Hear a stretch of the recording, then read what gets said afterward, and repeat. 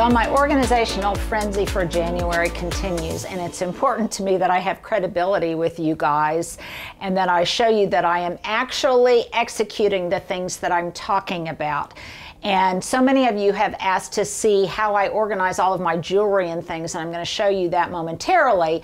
But I do want to show you that, yes, indeed, I did clean out my junk drawer.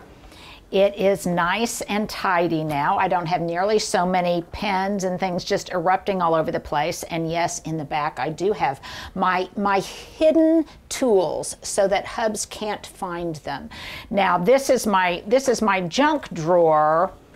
And then I have another drawer that's kind of hidden in here that I'm getting ready to clean out. And that's this one right here. So this is where it's kind of like a bill paying station, and I'm getting ready to go through that.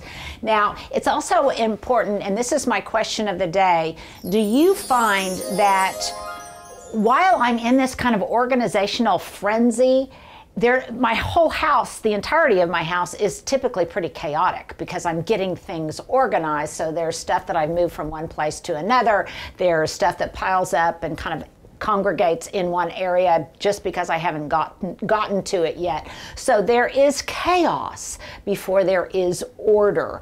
And let me know if for you guys that's true as well, and if you're okay with that, because this time of year I'm kind of okay with that because I know that I have my end goal in sight. The ends justify the means. So now I want to go upstairs and I want to show you one of the most frequently asked questions about how I organize all of my costume jewelry. So let's go upstairs. Well, first of all, don't judge me. I do have lots of costume jewelry.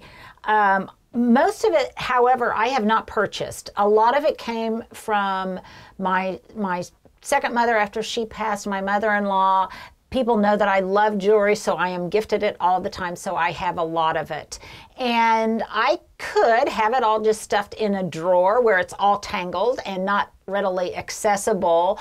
But I was inspired actually by the contractor when we redid our bathroom and the master suite upstairs long after my kids were gone. I lived in a tiny, tiny little space with a postage stamp of a bathroom for many, many years, but we redid some things. And it was the contractor who had this idea to put in slat wall or slot wall, and I could then have all of my jewelry on display, and it's really easily accessible in this very tiny spot. This was one of these 1930s and 1940s closet, but not a lot of clothes would fit in here, and if they did fit, they just would not be, as I said, readily accessible. So he suggested that we just frame out this space in this organizational paneling system, which is called slat wall, and then you just order the hooks and things and you place them wherever you want to place them, and I can then hang all of my accessories. So this is where I keep all of my jewelry, all of my earrings, all of my bracelets, and other things. Now, right now, admittedly, it is extremely chaotic because I have been extremely busy and I want to share with you guys something kind of exciting. So if the stars are in alignment and if it all works out, I'm going to be on the Tamron Hall show this coming Wednesday, and I'm going to be talking about a number of different things, but they reached out to me and I was happy to cooperate and collaborate with them. So that's kind of a heads up. Tamron Hall used to be a co-host of the Today Show, and she now has her own show on ABC. In Oklahoma City, it airs, I think, at 3 in the afternoon, and depending on what your scheduling is, it might air at a different time. So I've been really busy getting a lot of different things done, in addition to being a little bit under the weather over the holidays. So forgive me, because I will, just like my junk drawer, I promise I will show you what this looks like when everything is really, really organized. Now, I have been an adult for a long time, and I have collected earrings for a long time, so that's why I have so many, and you guys know that I wear all of them. And it's one of my little small joys of the day is selecting what earrings I want to wear. But I want to show you a couple of other things about this closet. So I had a mirror put in here so I can kind of decide what earrings I want to wear with my outfit of the day in here. This little area is just a mess. Just don't look at it. Just pretend like you don't see it. It is not normally this messy, I promise. But one of the reasons that I need to clean up this area and have a clean surface is because, you guys, see if I can do this. This is one of the brilliant things about older homes. This is actually a laundry hamper, a laundry chute. And so when I don't have jewelry on here, I can just throw all of my laundry down that chute and it ends up in my laundry room. So that's kind of a brilliant idea. Actually, I normally use it kind of as the top of a dresser because those laundry chutes from way back when are pretty small. And it's hard to get much laundry down them. But nevertheless, it's a great idea if you wanted to try to incorporate something like this into your own home. I also have in here, when we redid the bathroom, we made a little crawl space, or I shouldn't say it's not really a crawl space, but it's access to, you can just take these panels off, these plaster drywall panels off, and it will give access to behind my bathtub and all of the plumbing and everything that's there right now. We just added this not too long ago when I had some issues. That gift that kept on giving, that Arctic blast of last February, so many people's pipes burst, caused all sorts of problems. It took forever for us to be able to get a plumber out here to do this, but we had to do some end arounds and some plumbing work, and so we put in this little access door so that we could, in the event of future issues, be able to access the plumbing in the back. But this works brilliantly, this slat wall. It's actually a commercial paneling system. So if you shop at the mall in places like Claire's or any of those kind of stores, then you see that they just have these little hooks and things of that nature, and they have jewelry hanging on them or belts or whatever. And so we just employed this same thing. Since it works so brilliantly, and you're probably saying, so what does this have to do with gardening? Well, it works so masterfully here that when we cleaned out our garage, I also put some of this same slat wall in the garage with really, really large, sturdy hooks.